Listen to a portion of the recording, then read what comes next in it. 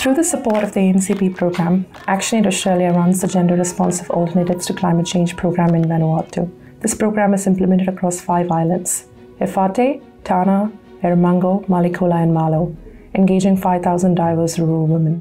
Our goal is to increase women's capacity to prepare and respond to climate change and disasters, especially the particular risks that women face in their communities.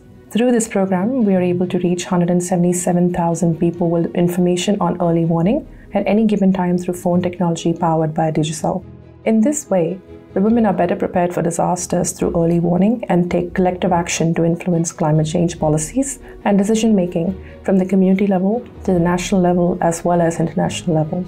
Women, don't talk together! ActionAid Australia partners with ActionAid Vanuatu and Women Need Talk Together, which is a vibrant and dynamic movement of 9,000 Ni Vanuatu women, including 1,000 women with disabilities in Whitsunshine.